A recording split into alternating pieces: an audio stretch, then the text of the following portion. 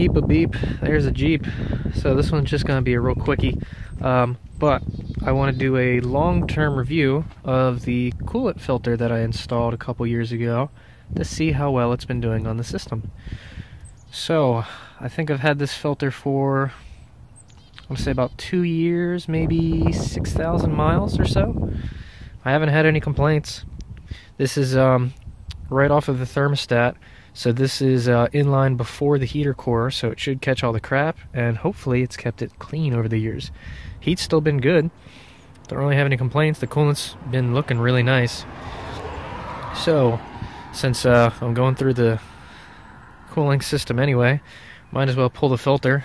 And first I want to flush the heater core and see if anything actually comes out. And two, we'll crack open this filter and see what we've caught over the years. So the fun part's going to be trying to twist that off. There we go. Got the damn filter off. I needed a one of these guys just to actually break it free with some WD. Some coolant in there. Not a whole lot came out, luckily, but it's because the thing's basically drained. So let's see if we can hook up a hose and start squirting. Okay, so we're just going to start right off the bat with a back flush. Let's see, will it stay?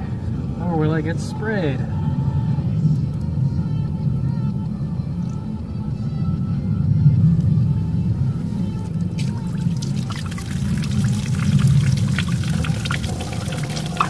Wow, look at that, man.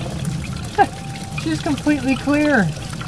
Holy crap, not a single bit of brown in there. Oh, that's gorgeous.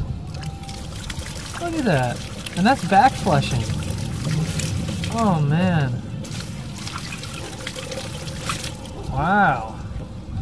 That is the cleanest I have ever seen a Jeep heater core. Oh, man, I'm already sold. Holy crap. That was gorgeous. That right there is enough to make it worth it. Not having to clean out the heater core every year to make sure you have heat. Oh yeah.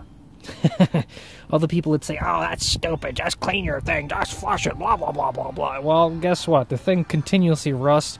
Previous owner filled this thing full of stop leak, and after, you know, probably over 10 flushes, it still ain't clean. So yeah, a little $20 filter setup ain't gonna kill you. So happy with that. That's awesome. Alright. I'll see if I can get the hose over here and see if anything comes out here, but damn, that was... Whew. Yeah, I'm already sold. That's beautiful. So in case you're curious, here's what a new filter looks like. 240/70. Just got the seal lubed up a little bit. And I'll just screw it right on there.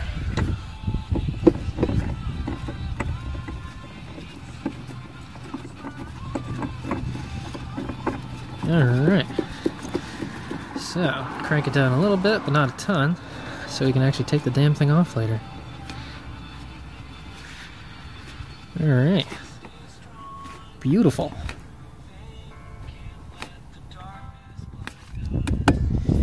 Put a little mileage note on there so you remember when we did it. And that's it. So yeah, if you wanted a coolant filter for your Jeep, you wanted to know how well it works awesome. So if you never want to have to clean out your heater core ever again, get one of these. Got a whole install video on it, so go check it out if you're interested. Yeah, buddy.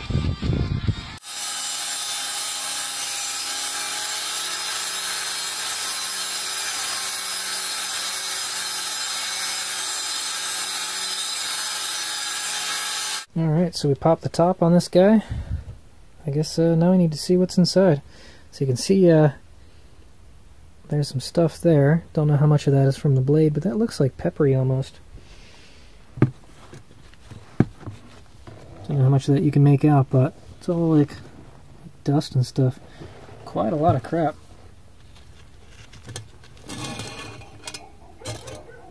But there's no way that all of that is from the saw. Holy crap, dude. Look at that. Stuff on the bottom. It looks like pepper. So, take a look inside. Holy shit. Look at that, dude.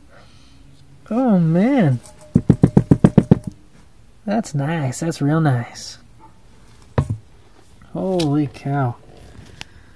Get a good old view up in there. Jeez. Looks like a whole bottle of pepper. That's nuts.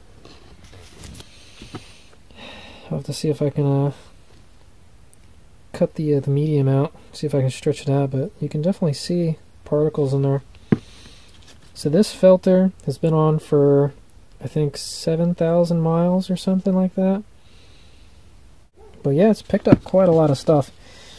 You know, this Jeep, when I first got it, years and years ago, it had stop leak in it, all kinds of crap like that. And this thing's been through multiple flushes. Almost everything has been replaced in the vehicle. A couple new radiators, new water pump, stuff like that. And there's still tons of stuff. So yeah, I don't care how good you flush a system, there's no way in hell you're going to get it all.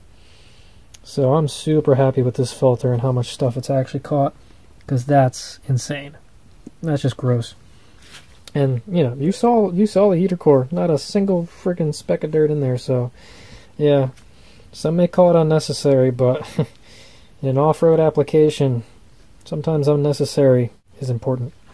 Alright, so the easiest way that I found to separate the filter is just take a hacksaw and cut the crap, because it's really hard to separate. So it's definitely sealed really well on both ends if you're worried about material coming off. But yeah, so there's the filter medium. Quite a lot of it. If you get all up in there, you can see little crumbs and stuff. You can hear lots of loud fucking dogs.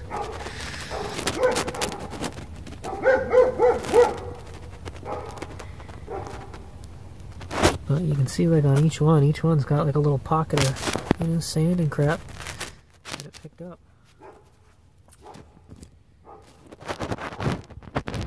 There you go. There's a good section of it. So yeah, I'd have to say that's pretty impressive.